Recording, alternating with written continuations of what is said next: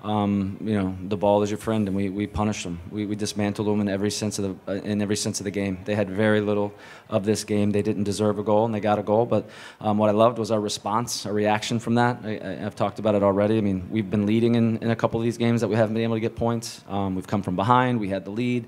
Weren't able to hold it. So, guys, this was a very full, complete performance. There was a lot of credit to give to a lot of guys.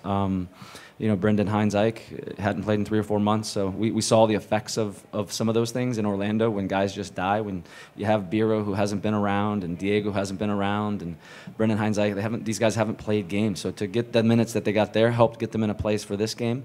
And Seba was awesome. Good to have him back out there. His presence, his quality gives confidence to the group. Diego works tirelessly. Owen was fantastic, very ball secure, very much involved in a lot of our attacks in the first half.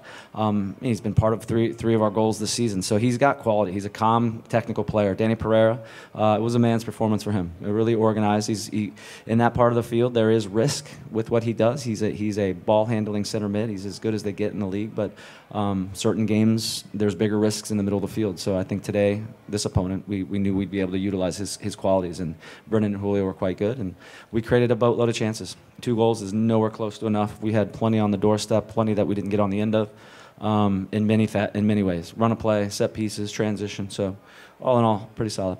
Yeah, and then just kind of curious about the ending. Again, you put Hedges on as an extra center back, pull an upfield player. I'm just kind of curious about that approach. I mean, that hasn't always worked out. So. Yeah, no. I mean, it's whether it works or it doesn't work. It's what's the opposition doing, and where is the need? And it didn't work in the previous game, but it's the right decision. There's 5 guys on the line. They have 2 center strikers. They're pushing.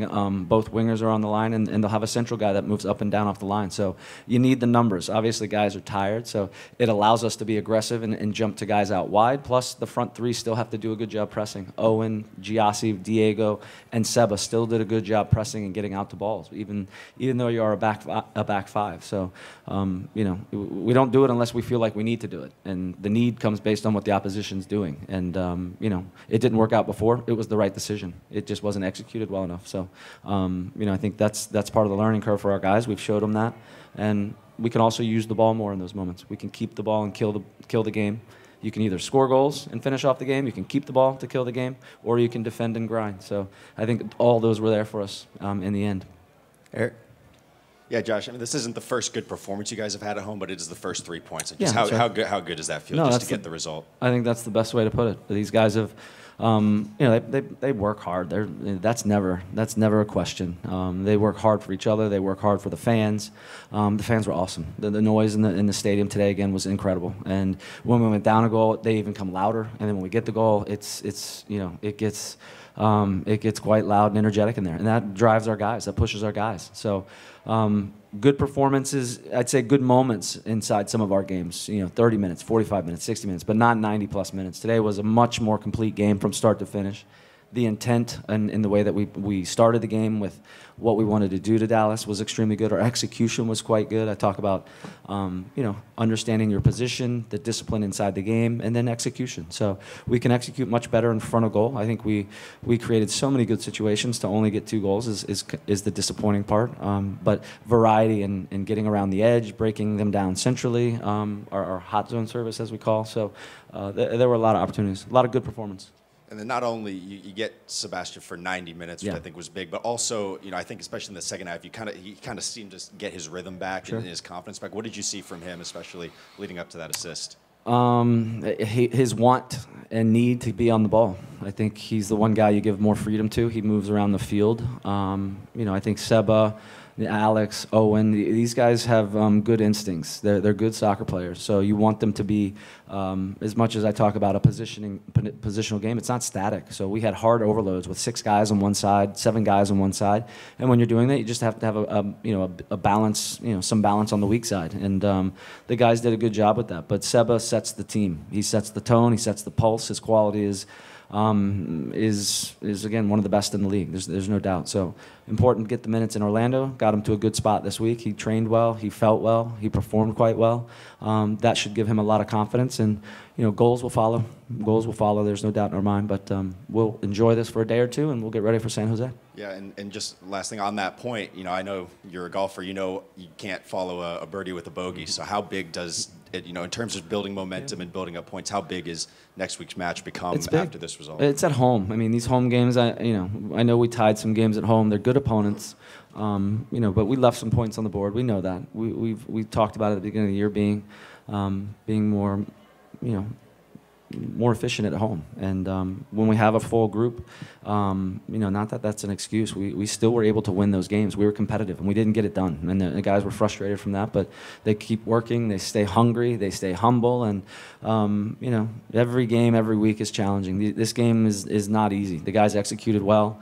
I think they buried the opponent in a lot of ways. And the only disappointing part is just not scoring more goals. You can never score enough goals. You really can't. And San Jose will be a tough task. I know they had a couple guys thrown out of their game, so they'll still be quite good. Lucci's a tremendous coach, and they're a possession-based team. So you got to find ways to disorganize them when you have it, but be buttoned up when you don't have it. Jorge? Yes. Josh, after the game, I saw you celebrating with a lot of emotions. What this victory means to you?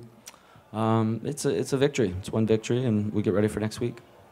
And I don't know if you knew about the rally, the Wolff Out rally today. Do you think with these kind of games, do you change?